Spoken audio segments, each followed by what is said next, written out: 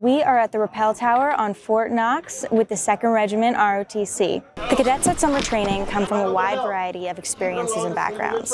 I've never done the Rappel Tower before. It looked really intimidating coming up. It's a little bit nerve-wracking when you get up there, but you know, you just gotta trust yourself, trust your equipment, trust the guy holding you, and it was a lot of fun. Let's go!